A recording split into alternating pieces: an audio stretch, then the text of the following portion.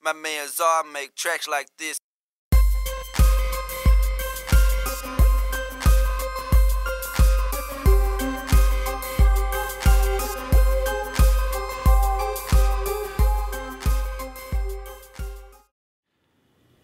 What's going on, y'all? So, as I sit here and watched Game 2 of the 2017 World Series and watched my Astros take Game 2 with their come-from-behind victory, I started to think of a baseball analogy that I came up with for learning compression. So I'm going to share that with you today. This analogy I used in my course, Basics of Compression. I'm going to leave a link to the course in the description. But the analogy is called the batter at the plate analogy.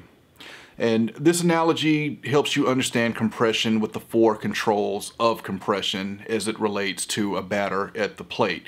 That's threshold, attack, release, and ratio. So the first thing about this analogy is going to be not to send your batter to the plate without a plan.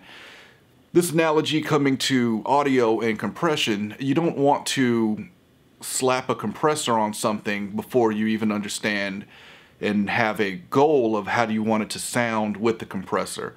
Even backing up a little bit, before just slapping a compressor on, you want to decide what type of compression needs to be used for this job. Should it be an opto, a VCA, FET? You know, you want to have a plan before you decide to use a compressor. Always teach to have a vision in your mind of what you want the compressed sound to sound like before you grab a compressor and start turning knobs. That way you're not just blindly turning knobs, and that way you don't have your batter at the plate just blindly swinging without a plan in place. So back to the analogy, the batter at the plate. So let's say the batter in this analogy will be the compressor, the pitcher throwing the ball. Well, the ball would be the audio signal coming at the compressor. So we're going to start with the threshold. So as the ball approaches the plate, there's a certain point where the batter is going to decide to swing. That's going to be your threshold. The threshold determines when the compressor starts to kick in. Just like as the ball gets closer to the plate, there's a point where the batter says it's close enough now, I'm going to swing at this pitch. That's going to represent your threshold. Attack is how fast the compressor reacts after the threshold has been met. This is going to be represented by how fast you swing. So how fast you swing at the pitch is going to be your attack. Do you want to swing fast? Do you want to swing slow? That's going to represent your attack. Once you hit the ball, your follow-through swing, that's going to be your release.